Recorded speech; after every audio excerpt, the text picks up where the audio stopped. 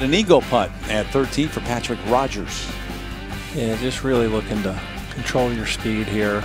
Should be swinging decently from right to left. Get it within a few feet. You feel good about your approach putt. Has a chance. Few feet, forget that. Got it within a few inches, yeah, and below the ground. Second round of the Personnel Classic on PGA Tour Latino America from Buenos Aires. Trouble for Kent Bulle at the par 5 ninth. Not for long. That's the big bird. An eagle 3 for the American to move to 9 under par.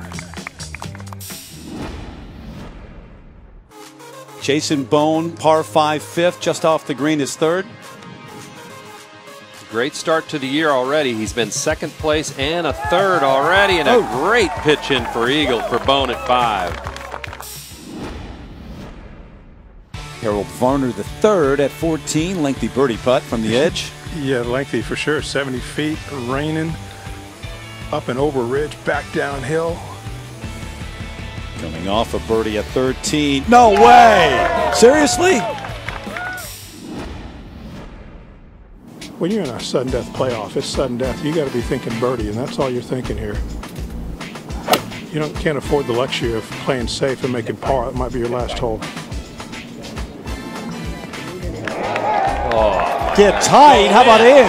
Wow. What a golf shot.